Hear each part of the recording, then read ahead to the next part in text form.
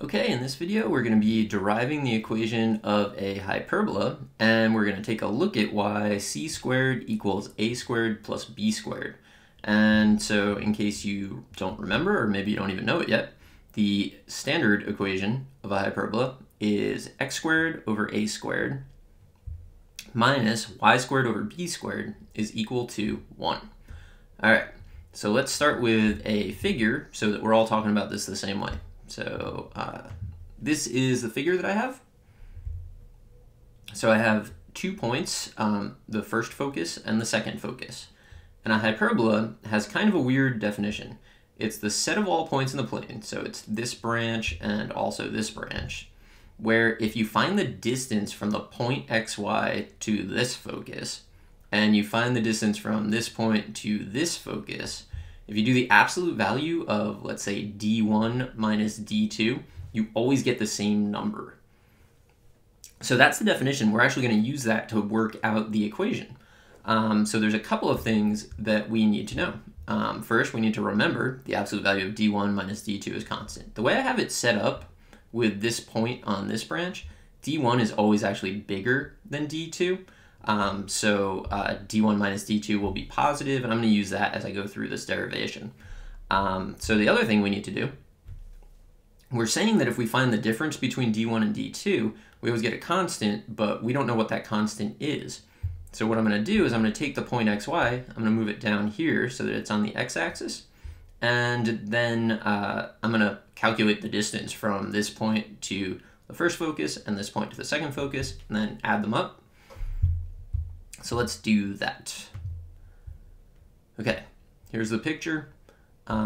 So since the distance from the center, which is 0, 0, to this focus is just c units, and the distance from the center to this vertex is what we call a, so we're going to go with that a units.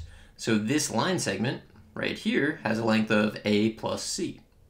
So that's pretty clear, I think.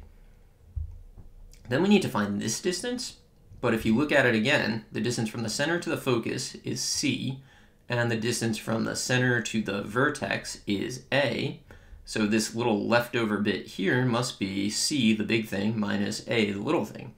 So this is c minus a, this is a plus c, and then what we want to do is the absolute value of d1 minus d2, which is a plus c minus the quantity c minus a, which overall is just 2a. So now we know that constant difference is going to be 2a. So going back to this, we're going to need to find d1, we're going to need to find d2, we're going to subtract them, and then we're going to say that the difference is 2a. So let's go to the Nspire and start defining things.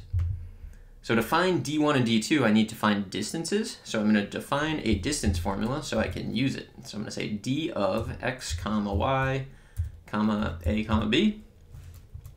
So this is a distance formula that'll take the point xy and the point ab and find the distance between them. So it is equal to, so that's colon equal, so that's control and then the templates if you're on the handheld, and then square root, so control and x squared, quantity x minus a squared plus quantity y minus b squared. I'm going to press enter and it should say done.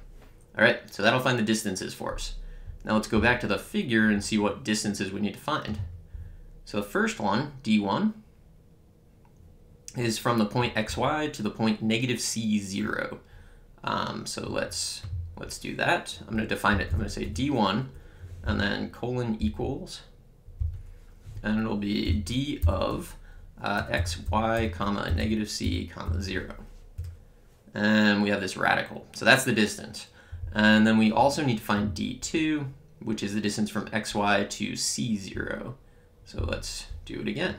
I'm actually just going to take this and change the 1 to a 2, and change the negative c to a c, and press enter. Okay. So we know that d1 is bigger than d2 because of the way we've set up our figure. So I'm going to say that d1 minus d2 has to be equal to 2a. So that's kind of the definition of the hyperbola that I'm using right there. And I'm going to press enter. And if you watch the ellipse video, you know that this thing is better worked with if we take one of these radicals and move it to the other side. So what I'm going to do is I'm actually going to do d1 is equal to 2a and then plus d2. So I'm just adding d2 to the other side. And now we have one radical on each side. I need to get rid of the radical, so I'm going to square. So to do that, you can actually just press the squared key, and the Nspire understands that you want to square both sides of the equation, but there might be extraneous solutions, so it's going to give you a warning. So we square it. Let's see what this says. Operation might introduce false solutions, so it calls extraneous solutions false solutions, but that's okay. All right, so we have this, which is kind of what I asked it to do, but it didn't actually expand the right-hand side. So what I'm going to do is I'm going to use expand. So menu 3, and then option 3 is expand. I want to expand that answer right there. You could also go up and paste it down. Press enter. So it doesn't seem great at first, but if you scroll through, you can see the right-hand side is no longer a quantity squared. It's a thing with tons of trailing terms. And what I want to do is move all these trailing terms over to the left-hand side. So everything without a radical basically ends up on the left.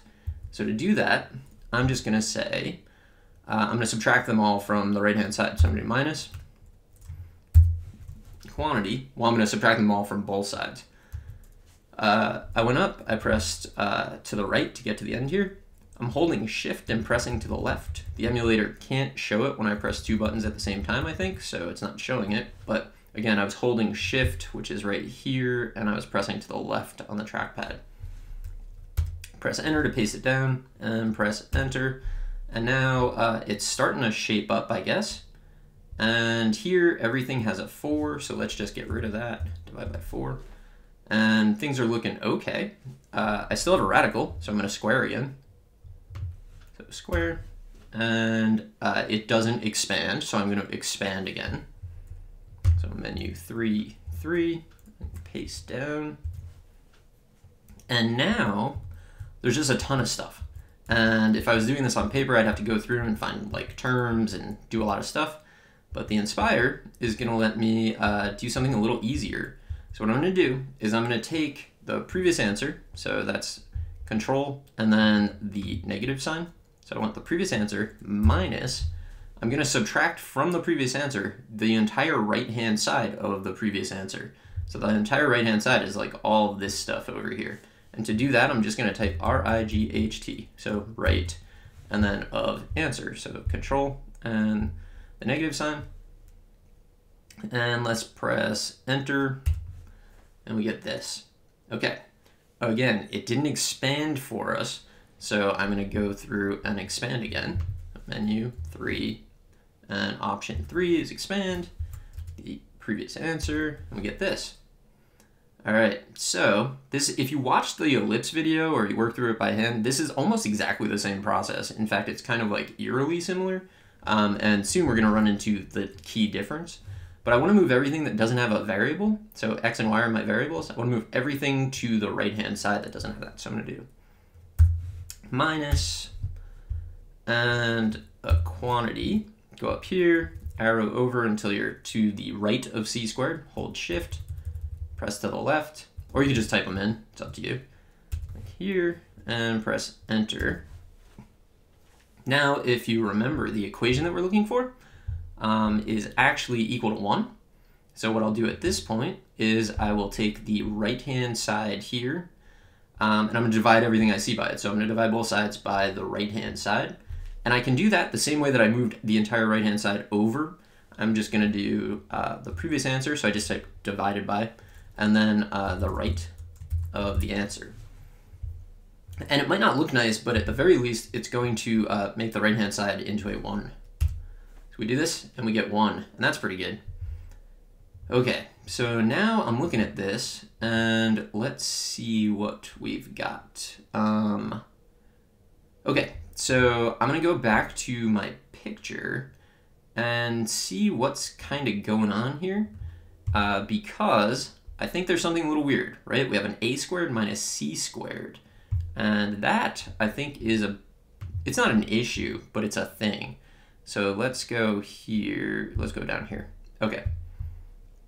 So if you look at the figure, in the figure, in a hyperbola in general, since the focus is kind of on the outside, like the hyperbola looks like it's eating the focus, or maybe the focus is on the inside, depending on how you look at it. But anyway, the focus is out here. It's not between the branches. The distance from the center to the focus, which is C, is always bigger than the distance from the center to a vertex, which is A. So C is bigger than A. So if C is bigger than A, then C squared minus A squared is a positive. And if you look at this, we have A squared minus C squared. So that's actually a negative right there. So what I'm going to do is two things. I'm going to first look at this, and I'm going to kind of divide it up like manually, which is kind of annoying. I'm going to just delete this.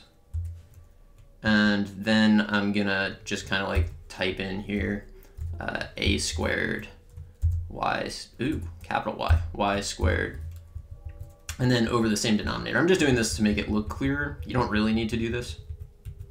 So let me copy. Oh, I don't think I can actually copy. I might have to type that again. That's annoying. Oh no, it worked. Woo! Okay, so if we look at this, you can see that A squared minus C squared over A squared minus C squared, definitely going to cancel. You can see that A squared over A squared is definitely going to cancel. I don't know what will happen if I just press enter. I think it's going to do all kinds of algebra on this. But the key thing here is that these are just going to cancel, and that's fine. Here, I'm going to actually end up with y squared over A squared minus C squared. Let's just see what it does. Okay, it does what I wanted it to.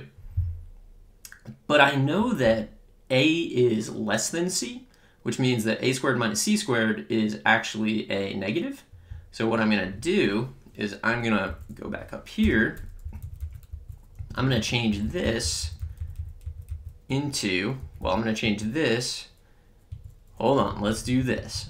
I'm going to do the negative of C squared minus A squared. So now I'm just doing things to explain to you guys while you're watching. Like I wouldn't really do this on the calculator.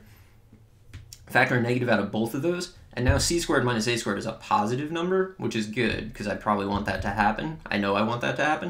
I'm going to press enter. It's probably just going to distribute again, which it does. But if we go back up to this, what I'd rather do is take this negative sign that's in here and just factor it out and put it there. And I get x squared over a squared minus y squared over c squared minus a squared is equal to 1. If we go back to our equation, that's not what the equation looked like. It was x squared over a squared minus y squared over b squared is 1. So what we actually do at this point is, I'm going to press enter, kind of messes it up again. I'm just going to let b squared equal c squared minus a squared. And by doing that, if I go back up here to my equation and I make the substitution, so this is all very non-CAS at this point, it's just that I'm not handwriting anything. I do this, press enter. By making that substitution, I've gotten to the equation that I wanted. So I have this. And also, if you look at the relationship we came up with, b squared is equal to c squared minus a squared. If I add a squared to both sides, I get that a squared plus b squared equals c squared. So we also just figured out why c squared is a squared plus b squared. All right, so that's how we can derive the equation. If you derive the equation of an ellipse, it's exactly the same process until the very end. Well, actually, I guess the initial step is different, right? Because we have to do d1 minus d2 instead of d1 plus d2. So that's different. And then at the end, we had to make that weird factoring step, right? Where we know that a is actually less than c. So we factored out a negative from this a squared minus c squared and kind of went from there. So it's a little less clear than the ellipse description, but it definitely works. And you can see, let me delete this for some clarity here, that we get x squared over a squared minus y squared over b squared is equal to 1. And when that's true, we know that a squared plus a squared plus b squared is equal to c squared. So there you go. I hope you found this helpful, and good luck.